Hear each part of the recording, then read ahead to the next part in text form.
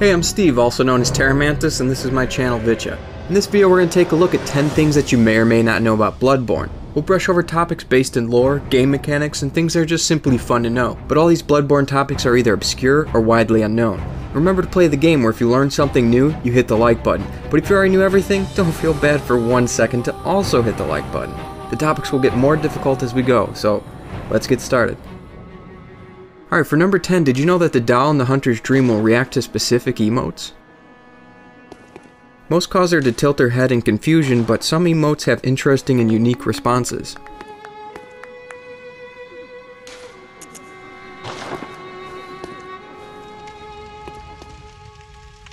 Now speaking of emotes, for the next one, did you know that unlike the Soul series before, in Bloodborne you're able to attach an emote to a message? This is great for direction giving and, you know, it further expands on detailed helpful hints or griefing people, which is always for the better.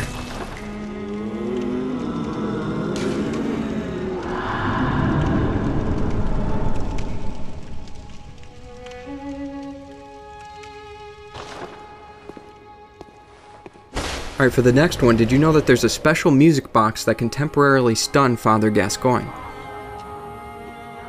Yes, if you walk up to this window and speak to the children inside, you'll learn that their father is a hunter and he has gone out for the nightly hunt. Their mother went in search of their father as well, but she has forgotten her music box. The children go on to say that the music box plays one of their father's favorite songs, and when inspecting the music box's description, you'll notice that it's inscribed with the name Gascoigne. Now when confronting Father Gascoigne, he is obviously affected by the plague of the beast and is changing, but despite his primal transformation, the music box still will have an effect on him as it plays one of his favorite songs and reminds him of his family. It plays one of Daddy's favorite songs. Turn down for what?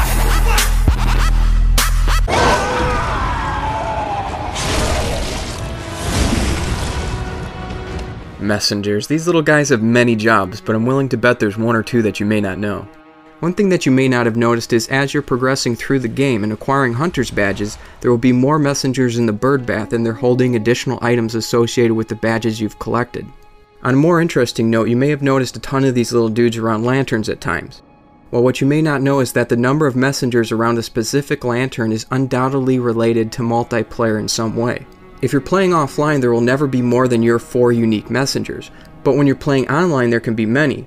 This seems to suggest that the messengers around a lantern are representative of other players in your area and, more than likely, also within your level and summoning range.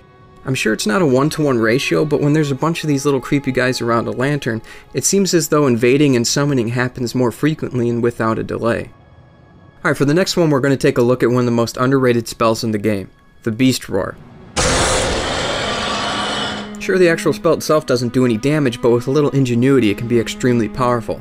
And one of the coolest things that you may not know about the Beast Roar is that it can deflect all sorts of harmful projectiles. Spells, boulders, bullets. Yeah, this thing is awesome.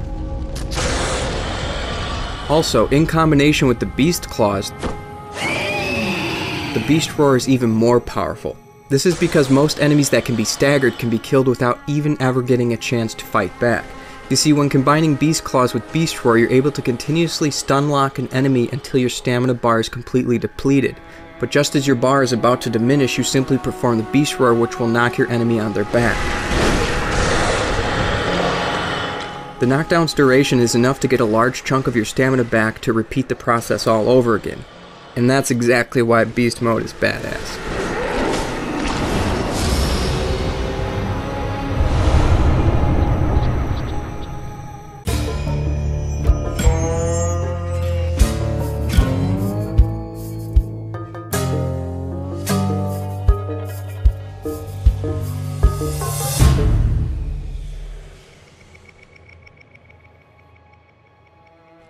In Dark Souls, you were able to break free from enemy grab attacks by quickly alternating the weak attack from your left and right hand. Well, in Bloodborne, you're able to do the same thing, but for whatever reason, the escape has changed a bit. Instead of hitting L1 and R1, now you can pretty much press anything, and depending on the speed of the button presses, you can break out of specific grabs at varying intervals. As you can see here, by pressing nothing during the grab, 5 ticks of damage are inflicted. But when either spamming buttons or rapidly pressing a singular button, you're able to break out of a grab much earlier. Now this doesn't work for every enemy, but I have found that it works for a good amount of grabs, and it's definitely useful in a few boss fights as well. The next one is a cool little secret that's easy to miss. In order to find this, you have to make your way to Odin Temple. After the temple, you have to work your way down to Old Yharnam and defeat the blood-starved beast. Defeating the blood-starved beast will open a door in Odin Temple that was previously closed.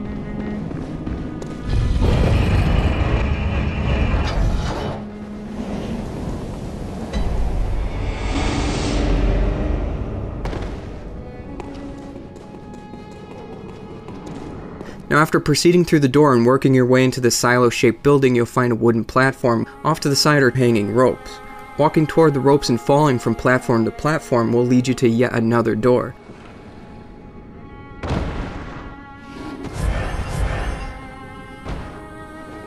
And behind that door is the Hunter's Workshop, the real-world basis for the Hunter's dream.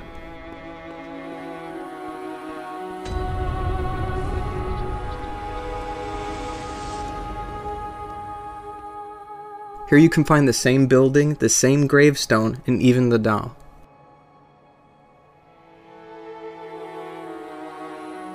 Now I have no doubt that there's many Demon Souls references in Bloodborne, but for number 3 I'm going to go over a few that I found so far.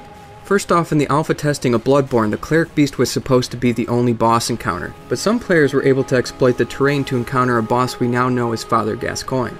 If Gascoigne killed the player, he would say Umbasa, a famous line from Demon Souls. This quote was removed from the final game, but it's proof that even in the early stages of Bloodborne, the game intended to have nods to Demon Souls. Umbasa. Now also like Demon Souls, the boss of Cainhurst Castle, Martyr Logarius, seems to be wielding a sword extremely reminiscent of one of the variations of Soulbrand, a very important weapon to the mythos of Demon Souls.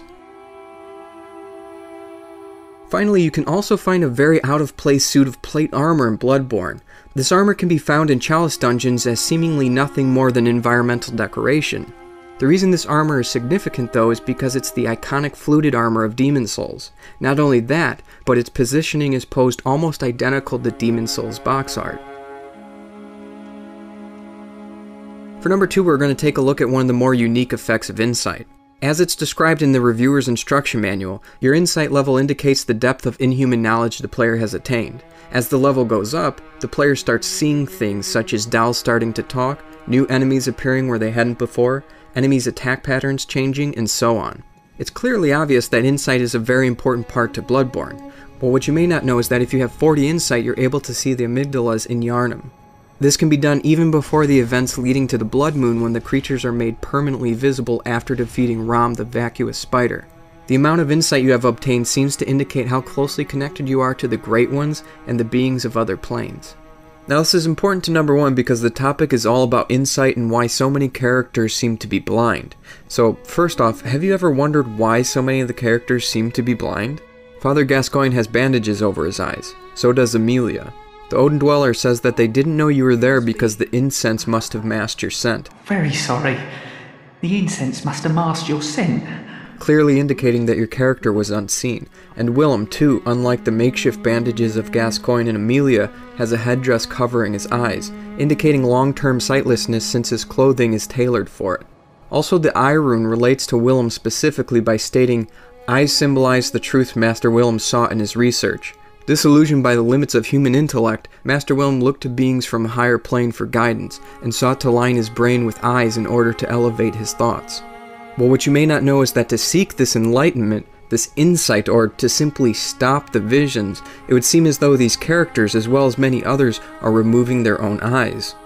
The item description for Bloodshot Eyeball reads, "An exquisite eyeball removed quickly after death, or perhaps even before." It would seem the closer to Eldritch truth, the more likely a character is to remove their own eyes, or in many cases, perform enucleation. Enucleation is the removal of the eye that leaves the eye muscles and remaining orbital contents intact, meaning the eyeball is still in the socket but the person is left blind. This is also made evident in the opening cinematic as indicated by the blood-plagued town person and the close-up of their foggy eye. The eyeball spins while still in the socket, demonstrating that it's not connected to the muscles and nerves behind it. I mean, enucleation is such a hit in Yharnam that even some enemies are so kind that they'll seek to remove your eyes for you.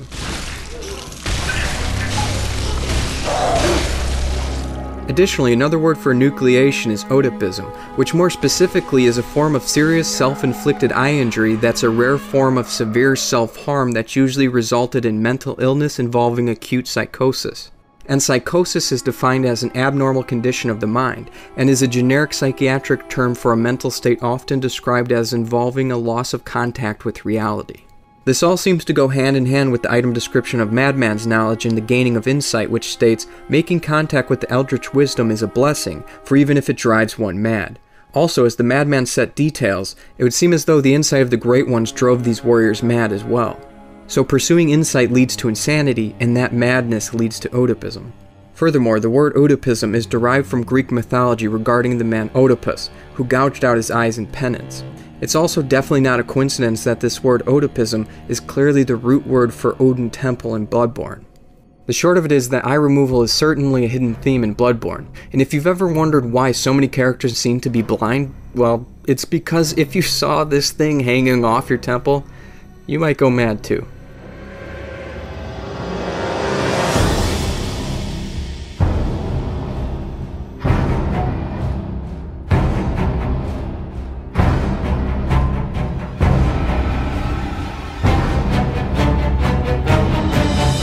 What you may not know is that the Souls franchise has an overarching theme of life being cyclical and time repeating itself over and over across eons. I believe this to be true of Destiny as well. Simply put, Bloodborne, through metaphorical undertones of the narrative and one of the most atmospheric, twisted, and terrifying worlds I've ever seen, creates an experience like never before. See beyond our mind's eye that there is a way. A potential for humans to evolve beyond their natural limitations.